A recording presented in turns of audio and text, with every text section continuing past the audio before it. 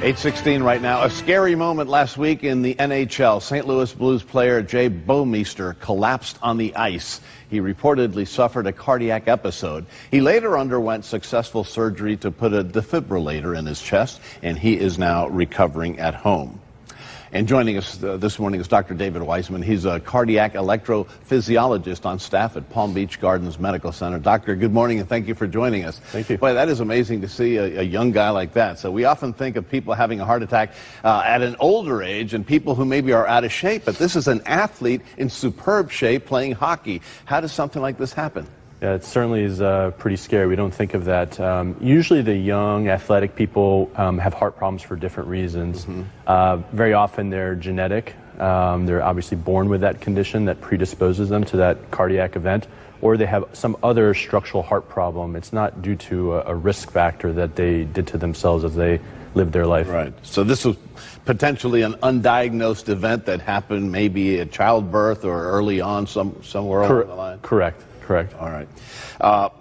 Okay, so what was the procedure that he had to insert a defibrillator into his chest? Right. So basically he had a cardiac device that was implanted below the collarbone, and that device basically will monitor him, and should he have another one of these cardiac episodes, it would save his life and shock his heart out of that dangerous rhythm that happened at the game. Okay, so is this just a small little device that can just be put under? Can you feel it if it's in there? You can feel it. It's pretty small now. It used to be about the size of a deck of cards, but now it's about that big.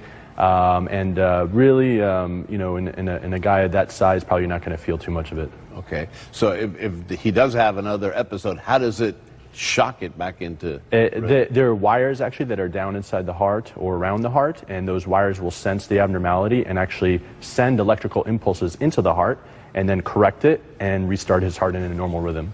All right, so what may be the takeaway from what happened to him and what happens to a lot of people so that you can prevent it from happening to you? Well, certainly at any age, especially a young person, it's concerning if they're fainting, getting dizzy, especially during exercise. Those are all really red flags and dangerous signs, and probably should be checked out by a cardiologist or someone like myself, a cardiac electrophysiologist. Okay, so is there anything you can do to prevent it from happening? Usually we don't think of young people as having these kind of serious medical conditions. I think really it's listening to your body, listening to the warning signs.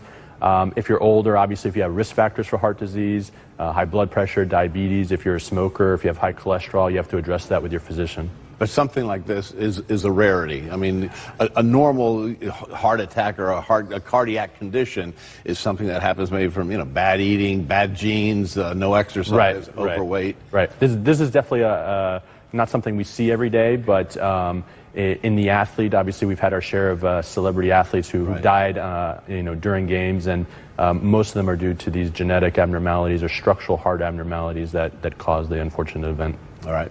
Good information. And glad to see that this guy's all right. Yeah. All right. Lucky. All right. Holland back.